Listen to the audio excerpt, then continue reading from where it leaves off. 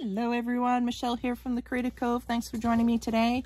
I have little birdhouse doodles today that we're going to do. So grab a pen and paper or a pencil and paper or watercolors or whatever it is you want to do, and let's doodle some of these. I really like the labels. If you're familiar with my channel, you'll be familiar with these labels. I do have a huge collection of them. I like to use them for instant ephemera, so I can just stick them right in my book. And I also like the challenge of sketching in a narrow space like this and coming up with some pleasing compositions. So that being said, grab whatever you've got and let's get started. So it is really dark in here right now, and if you hear thunder, it is a thunderstorm looming over my house right now. There's some thunder right now, and it is loud and it's pouring, so which is great. I'm so happy for spring. Just bring it on. Get rid of my tons of feet of snow that I've got going on out there. But that's what that noise is if you hear it. I'm going to be using a micron today and a uniball, whichever I might switch between the two. I think, what size am I going to use? Let's use 0.01. So these are a micron. This is a micron pen. It's archival ink, and it's a 0.01, I think it's called. And that's how tiny that is, so it's pretty small.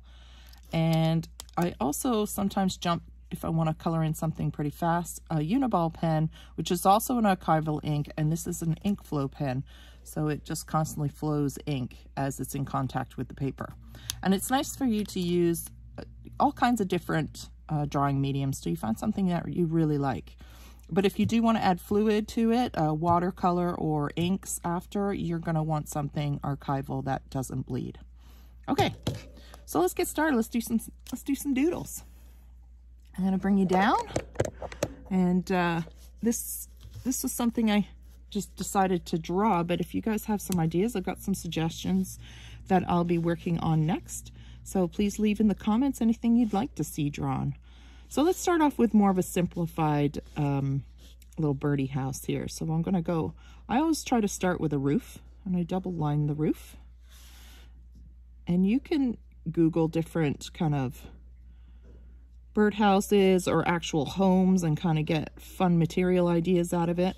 So this one I'm going to do an offset roof. I'm going to do a short roof on this side. And I'm just going to pull my lines down as straight as I can. But again, it is sketching, so it's fun. It's loose and it's fun. That's why I like to use scraps.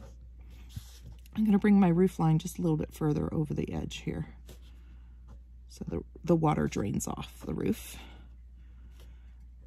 All right. And then I'm going to give a hole to where the birds go in. And the hole, I guess, as far as I was told, can depend on the kind of bird you want to keep in your house. So if it's a big hole, a bigger bird's going to get in. And I guess only certain birds would kind of use these houses. All right, I'm going to now give a little piece of wood as to where this birdhouse would be attached to. So I'm going to draw a bigger line underneath here, and then an angle to each of those corners. And then I'm going to go down and down. And you can speed me up or slow me down. I'm going to go across, and then I'm going to bring down just a kind of stick that this is mounted to. So there's your birdhouse number one, and this is a face-on perspective. So you can have fun with this and go up another house. So I'm gonna build up another house on top. Let's do a really tall one here. So the possibilities for these sketches are pretty much endless, which is what I kind of love about them. So maybe I'll do short on this side and longer on this side, just for something fun. There we go. I'm trying to darken up the second line under here because it'd be in a little bit of shadow. This roof would protrude forward over the house.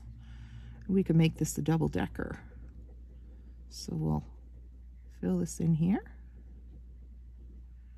Nice dark hole, and a little wood piece that sticks out that they would land on to get in and out of their house, kind of like a step. And then we'll color that in, and another little one. And then I like to give it a bit of a wood grain texture. I'm going to pull some lines down, and they're not perfect lines, they're broken lines. We're just implying some texture here, not doing a full pattern.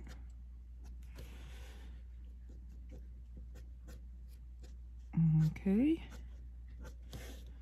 do a little darker on the back of this house here. What I have to try and teach myself to do is slow down a little bit while I'm filming these. I feel like I have to draw quickly, and I really don't. I just feel the need to get it done and sketch as much as I can, and actually talk and communicate the lesson at the same time. Multitasking. Not always my strong suit. Okay, so there's one house, and then I can give this guy some texture as well. So it's all made out of the same material. And I tend to darken up the line underneath the roof here. So I'll put some sketch lines in, and then I'll come back and put a little bit smaller ones. And I'm going over my line, but I'm not worried about it. It's a sketch. It's supposed to have that rough, sketchy look. We don't want it perfect. We want it to look like a sketch. I'll pull those lines a little further down. And then I'm going to darken this line here, and I'm going to pull this line up. Now, normally I'd be working on an angle here, so if you don't mind, I am going to turn it a little bit. It's just a little easier than on my wrist doing this.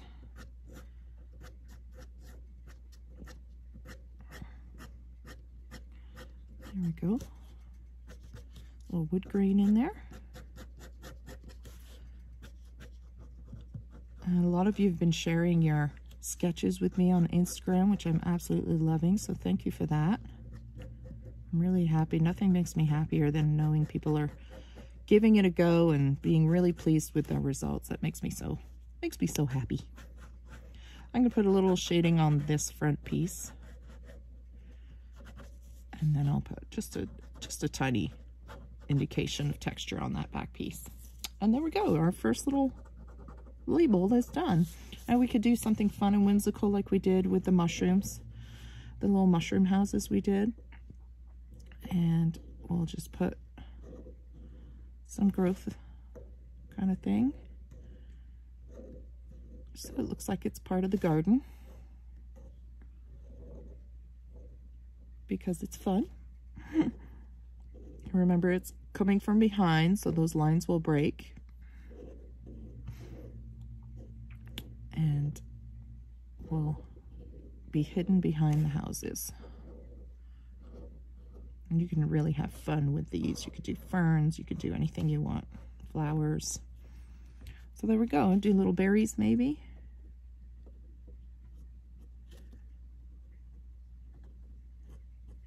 And boy, is it ever raining. I can hear my sub pump going like crazy. All that snow's melting. Woohoo! I love snow, but I'm ready for it to be gone. I'm really missing some green here. Okay, so there we go. And I darken up under here. I don't know if I mentioned that or not, just to make it recess back behind the birdhouse, so it looks like it's underneath it. Okay, so there's the first one. Let's do something on an angle.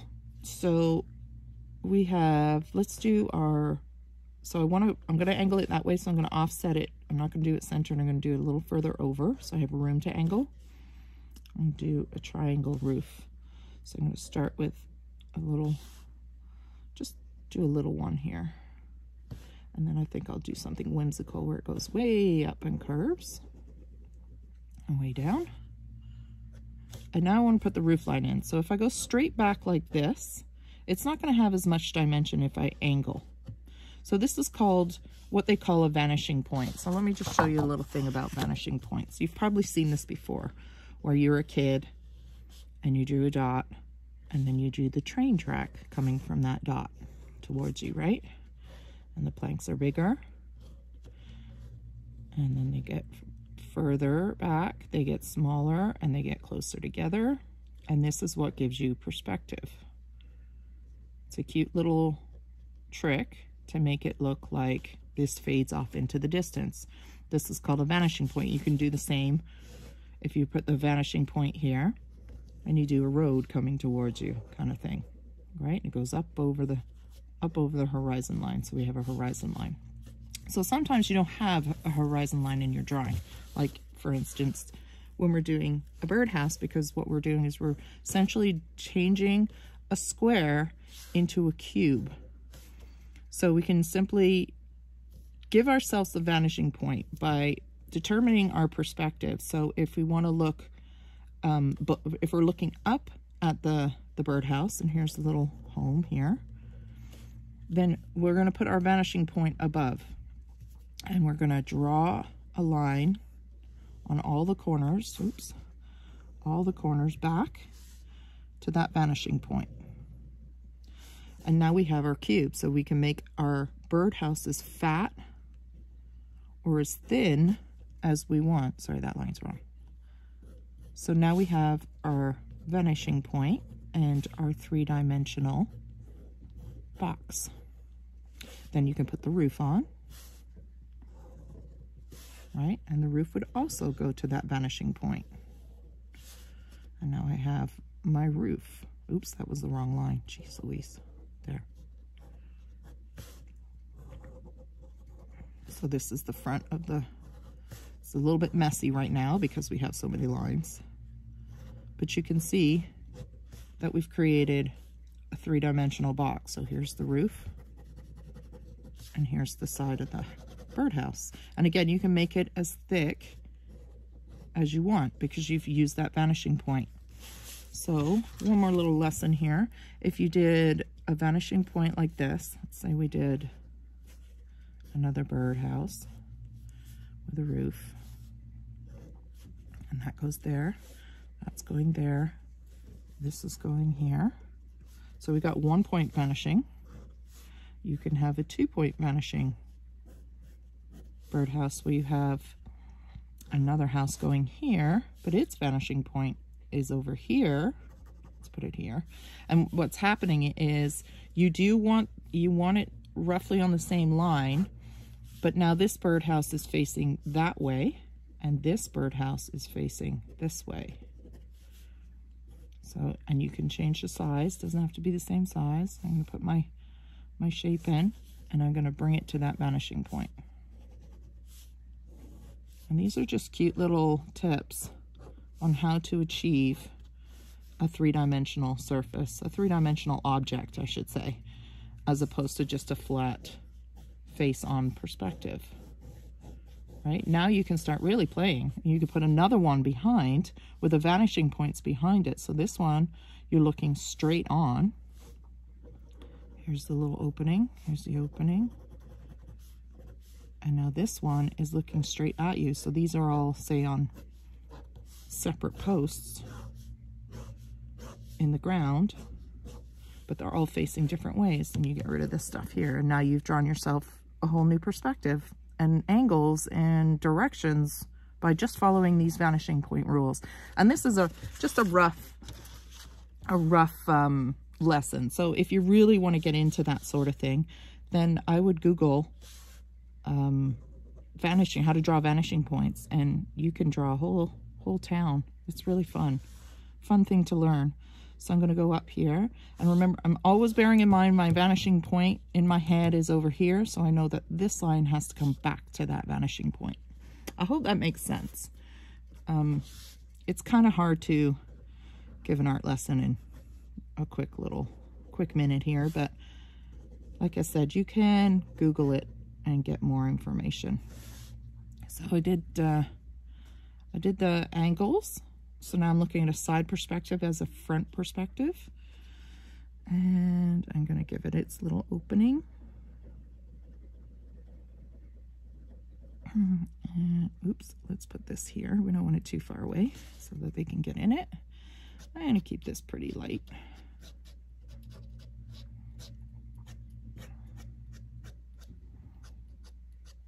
And then I'm going to, I want to give it a piece of wood that sits all the way around. So again, following that vanishing point rule, I'm going to give myself these angles that would also all go to the vanishing point, which is way over here. And I'm gonna drop that down. So you could slow this part down, or we're gonna probably redraw that again if I move too fast.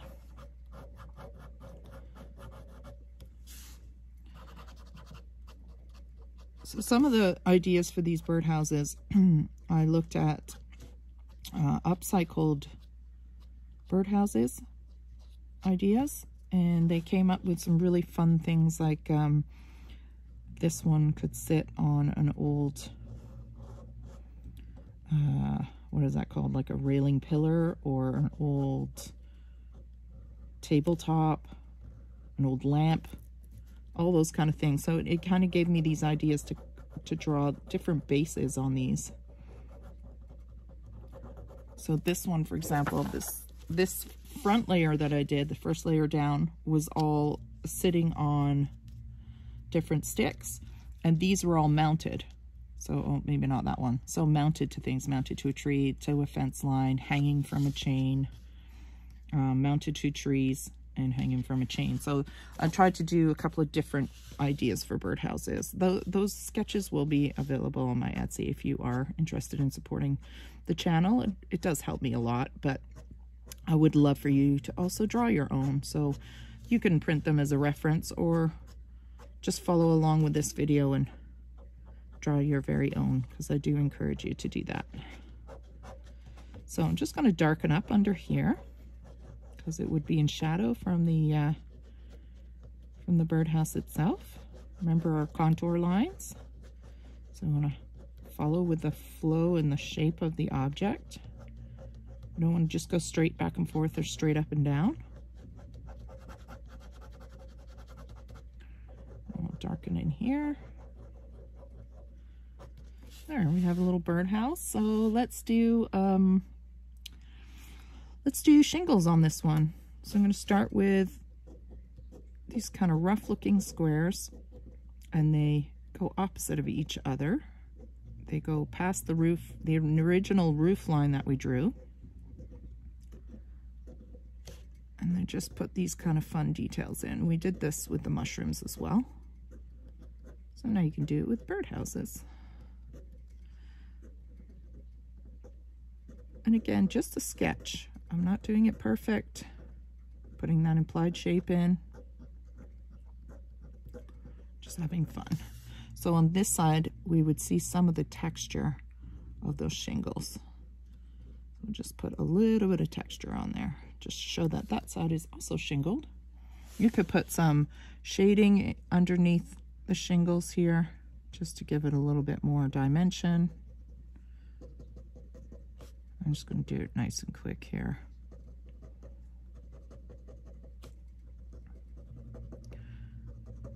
You can put details in pretty quick. Okay, there's a little birdhouse. So let's maybe put something behind this one, and I think we'll do some sort of seeded plant here. And I'm just scribbling. So if you did see my last video, I think it's my last video, we did grasses from the British Isles. And boy, do I ever love doodling grass. And what a fun little textures they have, and whimsy that I really like to add throughout my drawings now. And so you can see I'm adding in a kind of grass right now. Not a lot of detail, but a little something. And then just scribbling away, putting it behind. Kind of what I like about the dark grass is it really pops the birdhouse forward. And then you can just put the stem of it down here. Something fun like that. And again, you're in this sort of thing, I am trying to find some fun compositions for this tiny little label. Very narrow, long label. Now I could turn the labels, even just thought of it now, you could turn the labels this way and do several birdhouses across like that. Oh, just suddenly thought of that. So there you go. Too fun. All right, let's do something with something in front of the birdhouses. So we could do a fence. So I'm going to do the good old-fashioned picket fence here. And I think we'll maybe put that on a bit of an angle as well. So we're not looking at it face on. We're looking at it sideways. So we're looking at it just a little bit this way. So I can see the side of my fence on the one side. I'm just going to repeat that shape.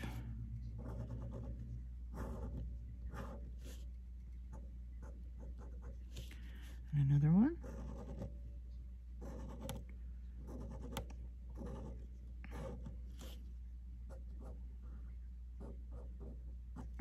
And then I'm going to put the railing behind that holds it.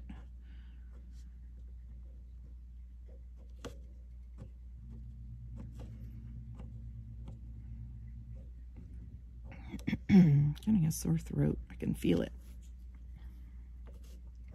And then because we can see a little bit of the top of this, we'll see a little bit of the top of this. Just a little. All right, and then we could put some houses behind it. So let's just do straight on again. So we'll go birdhouse and then a roof line.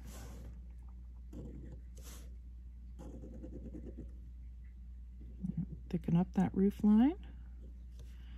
Circle. Circle. Let's make it a double-decker. I can't draw a circle today. My hands are a little bit shaky today. So some days I can draw really well and others I'm all over the place. And we'll do the stick coming down, which would go right through the back of the fence. So we'll darken that up. I don't want to fill it in completely, but I do want it to show through the fence here. And then let's do, let's just fill this in so I don't forget. And you can fill this in with anything, bricks, whatever you want. Oh, maybe the thunderstorm's passed. I'm not hearing it anymore. Okay. And let's do another little one here. We could tuck it behind. Let's try that. So this one will be further back.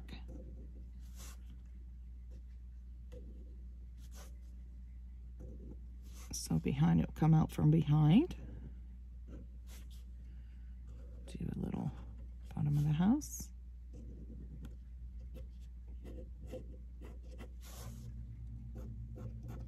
So this one is further back. We could do a little step on this one just for fun.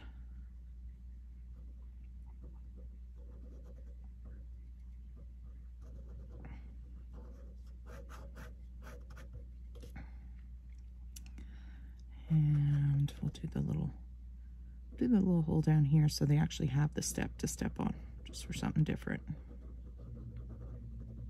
Doesn't have to be right in the middle. There we go. We'll pull the texture down.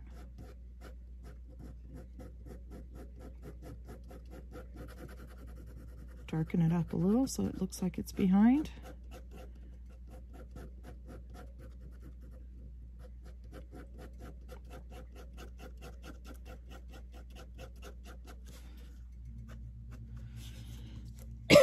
Excuse me, and we will give it a post as well. And then we'll do one more drawing. We'll do a round birdhouse. And we'll do it hanging from a chain. And that way, kind of gives you ideas for it all. So now I'm just going to put a little bit of grain in my fence.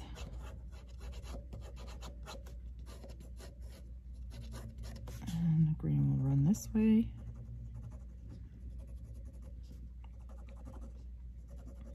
You can get pencil crayons out.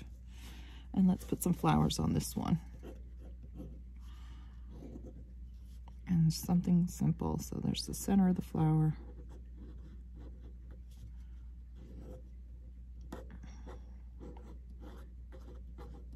Super simple flowers.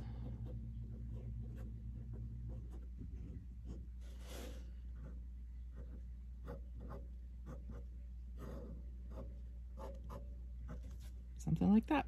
Just really cute, whimsy. And again, you put it in a very interesting composition. It's not just draw it whatever size you want. You have to fit it within that shape, and I really like that challenge. Okay, let's do one more. And let's do something round that hangs. So we're going to start with a round base. And we'll go up on either side. So we're creating kind of a cylinder shape. And we will put it on a chain. So let's do a cone. And I haven't decided what kind of, I think we'll do, I should have dropped that lower actually so I can show you more of a chain. So let's start again. Sorry, we'll ignore that one. I want to show you how to draw the chain. So we'll drop it a little lower. We'll do the cylinder again. See, and that's the beauty of scraps. It's not heartbreaking when you screw up. You just re-sketch. Okay, so this would be the roof line here, but I haven't decided what kind of. I think I'll do some sort of wood shingle or something. Let's decide actually. So I'm gonna give it a different shape at the top here. I'm gonna dome it out a bit, and then another dome. Just something different. So this could be. So see how I can just change it like that? And that's the beauty of sketching. So I'm going to do kind of these fun slats of wood. So the one that's facing me comes straight down, and as I draw them away, they start to curve away. And then you could do another one under here where the slats overlay themselves. And then this would be a little darker in here. Again, just a nice quick sketch. Think of materials that you can make birdhouses out of. And if you look at upcycled, you'll see all kinds of fun material, rusty tins, all kinds of fun stuff. So that's where I got some of my inspiration from. Oh, nope, thunder's back. Okay, so now I'm going to do a loop here. So I'm going to do just half of it on either side because I want to put my chain through it. So my first piece of chain would go past that loop because it's hooked underneath. And now I can finish the rest of my chain, my hoop, sorry. And now the other piece of chain is going to come up and around, and I stop. I don't want to go right through because that part of the chain is going to be hidden by the next link, which will come down like that. And now you've drawn yourself a chain. So I put a little bit of shading on the inside of the chain here. And now you have a hanging birdhouse. Kind of fun. Something different to do. You can do the branch coming through it if you want. You can do whatever you like. Let's put the house, the hole for the birds. Now you can make this out of anything. So let's decide what we want to make this house out of. And I think I want to make it out of planks. So I'm now going to square off the bottom a little. So I want to show you how you can easily change your mind when you're sketching. So I've got these planks that have been put together, kind of like a barrel. And let's make it a barrel so we can put a steel rim around it.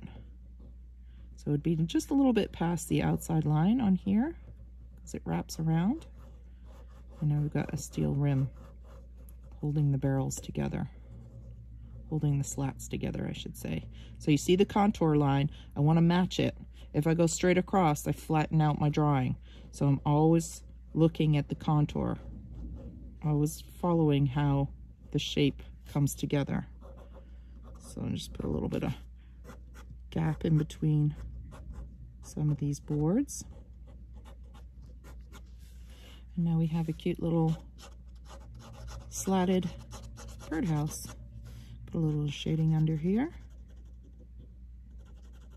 Make the roof line pop forward a little bit. I don't stay in the lines. Some days I stay in the lines better than other days. And there you go. There's your little birdhouse hanging from a tree. You can just put the indication of a tree here if you want. You can put branches behind. If you want branches in front, you would draw those first. So draw the branches, oops, and then draw the birdhouse. That will help you with that. So there you go. There's some ideas. Just ignore this one. And hope that gave you some ideas to make cute little birdhouse drawings. And have a look around. You can put anything you like in your birdhouse. You can mount them to fences. We drew a fence, so you can change up the fence. You know how to draw a chain now. For mounting them to the house, basically you're just going to, or mounting them to a wall or a tree, you're just going to draw whatever it is behind it or beside it, however it's mounted. You put little flowers in there. Here's some foxglove, some whimsical things going up and around the post here, which I can show you real quick if you like, because it crosses in front. So you want to make sure that you remember that when you're drawing. So let's say we're doing the post. I'm going to cross in front. I'm going to double up so that when I go to shade in this, I'm going to be able to see it. I'm going to wrap, and then I'll continue drawing. I'll go up again. So this one is now going to go behind. I'm in frame here. And then it's going to come out the other side and cross. So you don't want to draw this line straight up to begin with, because where it comes in front, you want to break that line. And that's important, even when you're sketching. So this one's going to go behind. So we can draw the line up. And then it's going to come out the other side. And that's how you draw a little vine going around something. So it'll give you an idea. So if you wanted to include that in your sketching. So now I'm putting this in front, but I know that I'm going to add color to the leaf, so I'm not overly concerned about that line going through.